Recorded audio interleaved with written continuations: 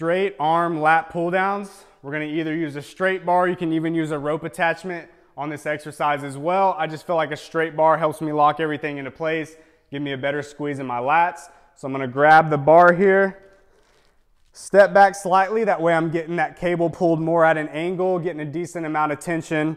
That way as I come up, that cable's still having all that weight, keeping all that tension on my lat muscles and on my upper body. So my core is engaged, my hips are back slightly. I'm gonna pull this bar down to my waist, squeeze my back at the bottom, and then bring it up to a nice stretch until I feel a stretch in my lat muscles.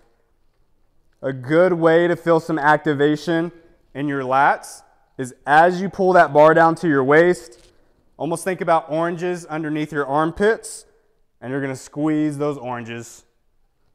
So my core is engaged.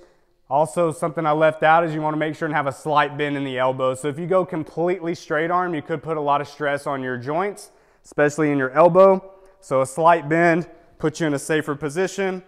Squeeze those oranges under the armpits. So get a good contraction and then a good stretch on the way up.